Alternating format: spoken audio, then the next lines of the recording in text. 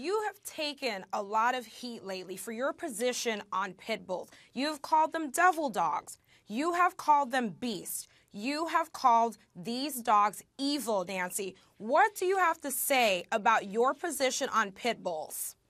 Well, I believe I've already made my position very clear.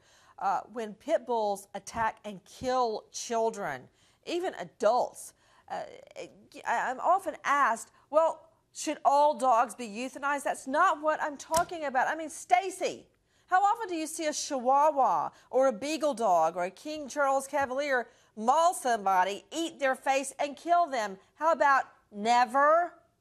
So my concern is not about saving the dog. My concern is about saving the child. And in this last case, I'm talking about Mia Duran, a 4-year-old little girl in her home, snuggling with mommy, watching TV before they go to bed, when out of nowhere, the family dog, a hulking 130-pound pit bull, attacks little Mia, 4 years old, and starts with her face and kills her.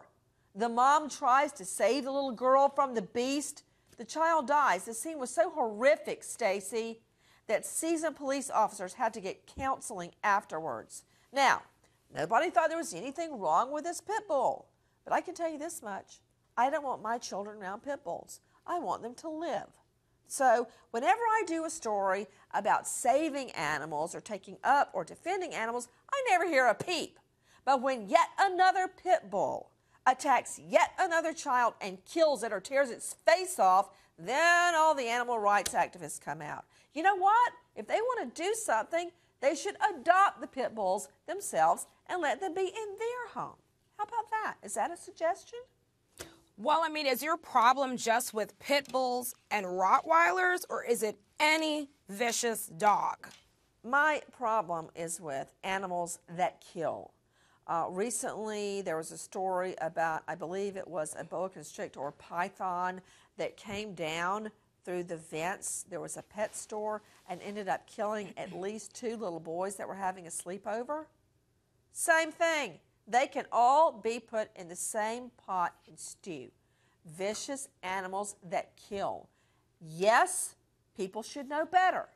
But these animals, especially Rottweilers and pit bulls, seem to be 2 of the most, let me just say, repeat offenders. What's your thoughts tonight on the people? Because, I mean, I have seen this on social media, Facebook.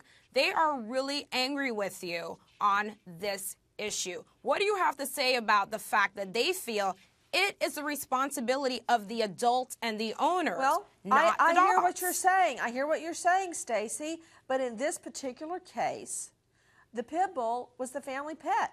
Nobody did anything to provoke it. The little girl was snuggling with mommy watching TV. When out of nowhere, here comes a pit bull that attacks the dog. That's not mommy and daddy's fault. That's the pit bull's fault. Nobody provoked the dog. Nobody bothered the dog, and it did this.